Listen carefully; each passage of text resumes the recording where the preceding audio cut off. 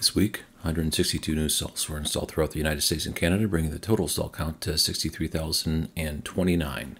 BP Pulse added 1, Flow added 3, Electrify America added 1, ChargePoint added 34, EVconnect added 7, and the Rivian Adventure Network added 1. Let's get into the data.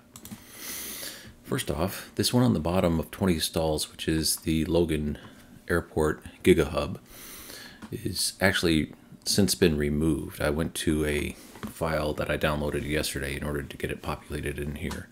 And shortly after I saw this, I got an email from BP Pulse indicating there's going to be a launch event with special pricing of 36 cents per kilowatt hour.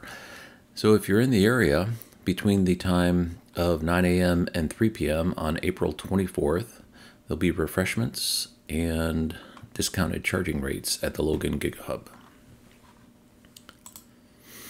Flow added 3 stations, all of them one stall, one in Ohio, another in Washington. Ohio is a little bit outside of their territory, but looks like they're expanding a little bit.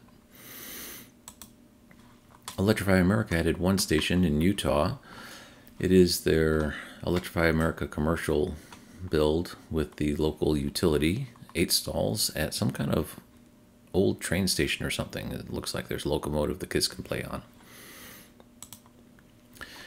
Here's ChargePoint. I couldn't really find a good picture of any of these stations, except over in Massachusetts, this Noria brand of convenience stores seems to be making some progress, but they're not ChargePoint chargers. It's kind of odd. Let me show you what it looks like.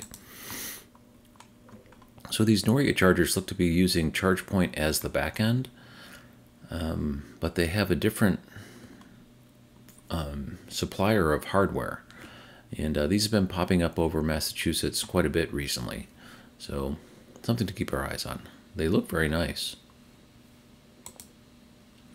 Here's EVconnect. There is one 6-stall in Zephyr Hills, Florida. I looked it up. I could not find the 6-stall station. There was a legacy 2-stall station near the City Hall, but it looks like there's a new 6-stall station at the City Hall.